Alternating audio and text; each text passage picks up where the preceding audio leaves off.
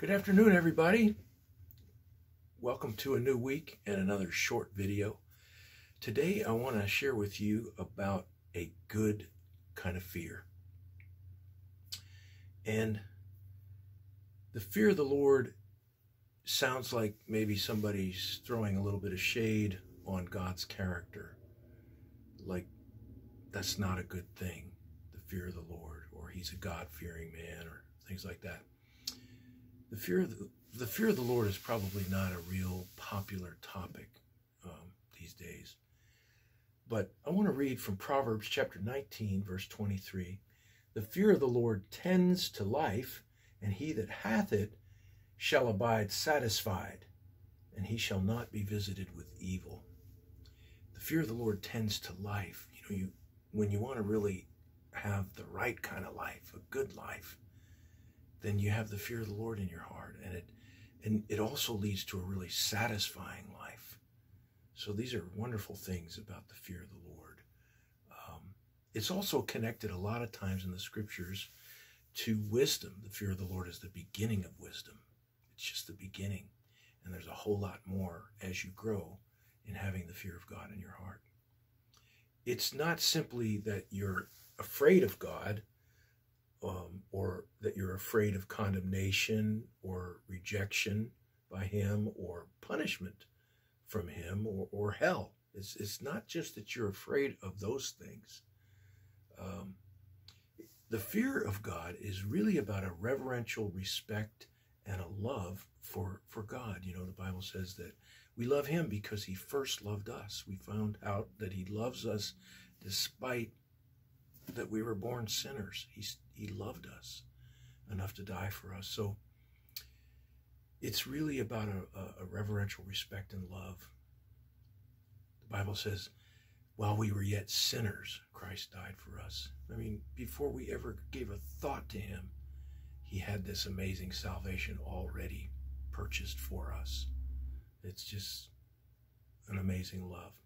I want to give you an illustration one time that I heard that just really got stamped on my soul. It was about a father and a daughter. She was raised to know the Lord. He was a Christian man. He loved his daughter. They were very close. She was kind of a daddy's girl. And the day came when she was, now of age, 18 or so, and going away to college. And some of you that are parents will understand this.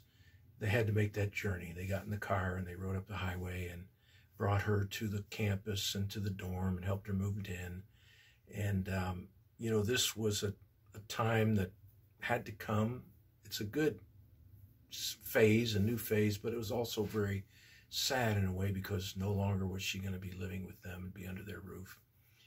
And after all of those years of growing up. So any parents that have ever done this have probably knows what it's like to shed a tear as they say their goodbyes and get in the car and head out of the campus and back out to the highway with tears in their eyes.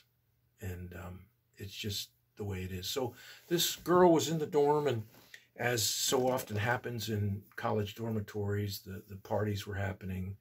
The booze was flowing, the marijuana was going, and the guys were coming over, to stay over, and all kind of stuff was going on in the dormitory. And this girl would not join in. And her roommate, kind of was a little bothered by that after a while and began to taunt her and tease her. Like, why don't you go to the party? I mean, it's just some guys coming over. It's just, what's wrong with smoking a joint? Getting high a little bit, having a good time. I mean, are you afraid your daddy's going to hurt you? Is that what it is? And the girl just kind of, was very sweet, very humble, and just kind of said, no, I'm not afraid that my daddy's going to hurt me. She said, I'm afraid I might hurt my daddy. And she just said, thank you, but, no thanks. And I've never forgotten that, you see. And to me, that is a good example of what it's like to have the fear of God in your life. If you really love somebody, you want to please them. And God loved us so much that he forgave all of our sin and accepted us into his forever family when we put our faith in Jesus. And because of that love and the Spirit of God shedding that love abroad in your heart, man, you don't want to go back to the old ways. I just want to share a little song with you. I don't know, again, the composer of this song, but again, it's just got a little simple message that I've never forgotten, and so I'd like to share it with you. And whoever wrote this song, I believe, has the fear of God in their heart, that love of God in their heart. Whatever you want, whatever you will, whatever I need, I know you fulfill. Whatever it takes for me to be true, Father, I pledge my life, me to you. You've always been there,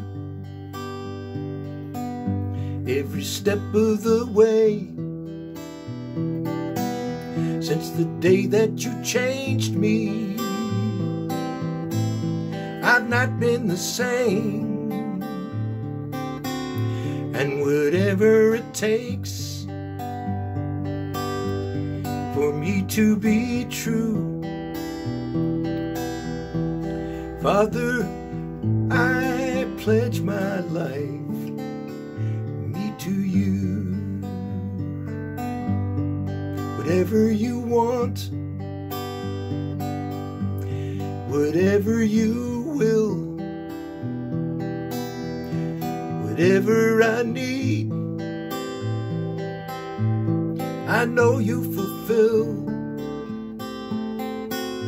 And whatever it takes for me to be true,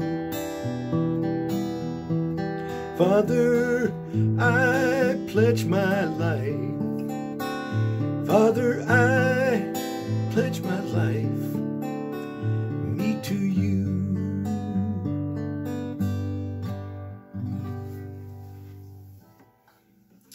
Simple little chorus that I think really has got a great message. 1 John chapter 3, verse 3, we find these words. Every man or woman that has this hope, and it's a sure hope, it's based on Christ. Every man that has this hope in him purifies himself, even as he is pure. It changes you, man, when the love of God comes into your heart. You don't want to go back to the old life. You don't want to keep those same old habits and ways that were part of the old life. If any man is in Christ, he's now a new creature. Old things are passed away. Behold, all things become new. And you're not really afraid that God is going to zap you if you get out of line. That's not the biggest fear. The fear of a true child of God is that you would hurt your Father, the one who loves you, the one who laid down his life for you at that cross. That's the real fear of God. You just love him. He's been so good to you that you just want to please him, whatever you're doing, whatever you're thinking, whatever you're planning. And you want him to be your king, your God. You just want that. It's because you got the fear of God. That's a good thing. So God bless you, and may the Lord bless you and your children with the fear of the Lord. It's a good thing. That's a good fear. Hallelujah. Have a great day.